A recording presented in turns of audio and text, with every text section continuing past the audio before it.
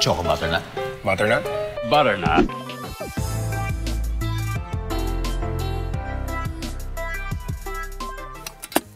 There have been establishments like Starbucks which have temporarily opened during the quarantine. Select branches of Dunkin have reopened for delivery as well. We know you miss those delicious munchkins, but what if you don't want to incur too much for the delivery? Even then, Dunkin isn't available in the whole country yet.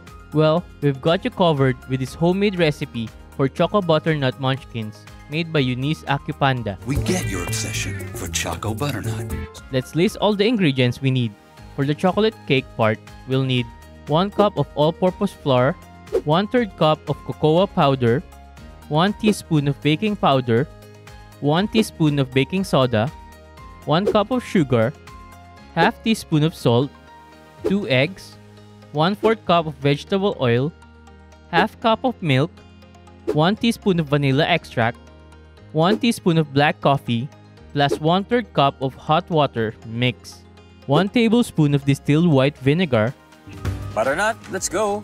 Then, for that sweet chocolate glaze, prepare half cup of powdered sugar, 1/4 cup of cocoa powder, 1/4 cup of evaporated or fresh milk.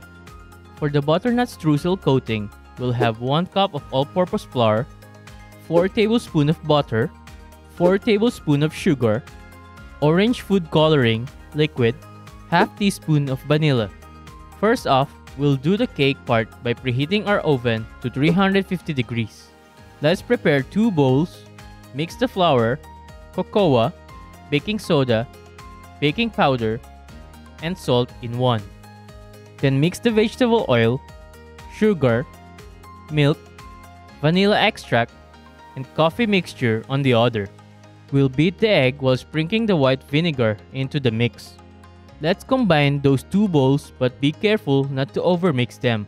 Finally, we'll place the cake batter in a greased pan, then bake it in the oven for 25 to 30 minutes. These will be our little munchkin balls.